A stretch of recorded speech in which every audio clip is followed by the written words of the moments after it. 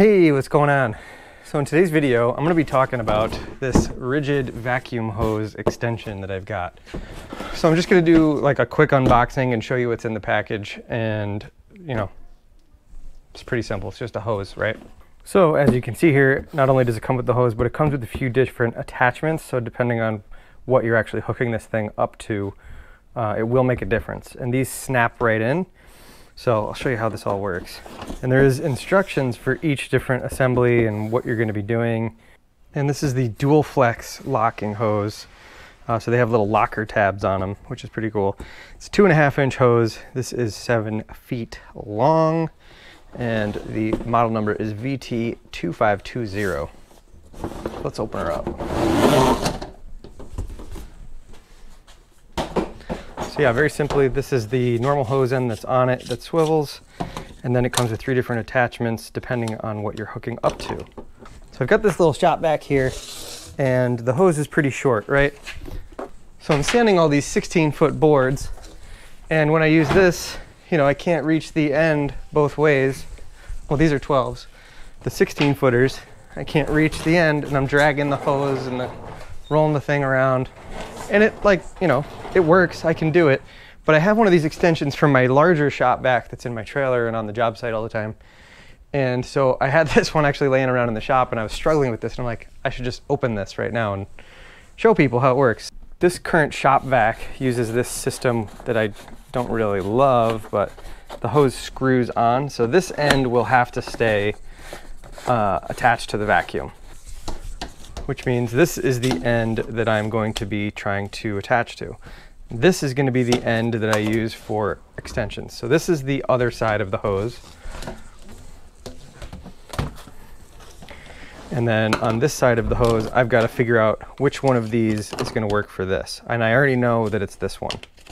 And that's it. And I don't have a locking mechanism for this. If it was another Ridgid vac, then they do have this would work basically. So,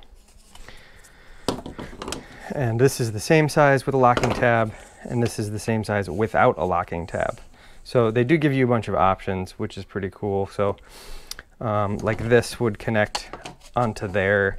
So if you had 2 of these and you wanted to make a whole super extra long thing, you could do that. And yeah, so here we go. Now to attach this thing, this you can see is a little wider here than it is here. So they make that, so this should, in theory, go right in there, and there's like a bevel on this, if you can see it. Not sure that you can. I'm trying to see that. This has like a taper to it. So it'll go on and it won't come back off. So let's see if we can jam this baby on here.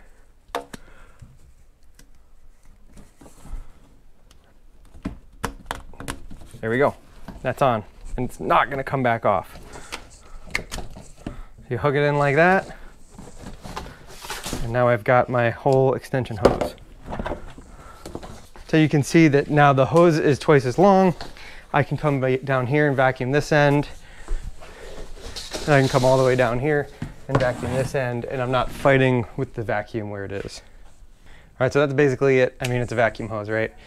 One thing that I really like about this on my larger vacuum, that thing can get pretty heavy, especially once it has a lot of dust in it, you know, so I can set that outside of a bathroom that I'm working in and be vacuuming in the bathroom, and the vacuum's not even in the same room as me.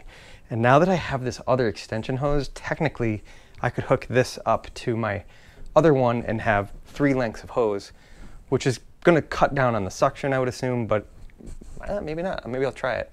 Then I could be like in here and vacuum the other side of the shop, you know, that'd be cool. So anyway, if you got anything of value out of this, give me a thumbs up down below.